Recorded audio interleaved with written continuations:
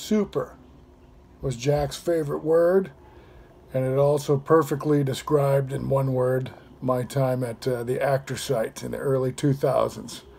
My name's Mike McGill, and I had the good fortune of taking Jack's workshops before he geared them all towards young adults. But boy, I tell you, without those years at actor site, I probably wouldn't have gotten the footing I needed to crank it out here in Hollywood for the last 20 years plus. So I want to thank Jack for that, and I want to say hi to all my fellow actor-siders from that time period, and really all the other actor-siders that walked through there.